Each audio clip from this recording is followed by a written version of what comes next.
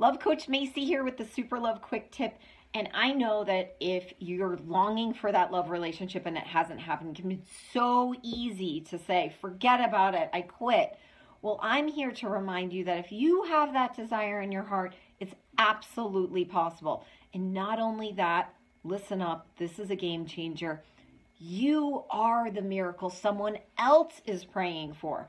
So if you give up on your love story, you're depriving someone else of you as their gift in the world. So for me, this was a huge shift, and it brings us back to keeping the faith, following those love vibes. And if you're struggling or find it hard to feel optimistic, then reach out to me. Let's have a conversation so that you can truly have that extraordinary love that you already know is in your heart.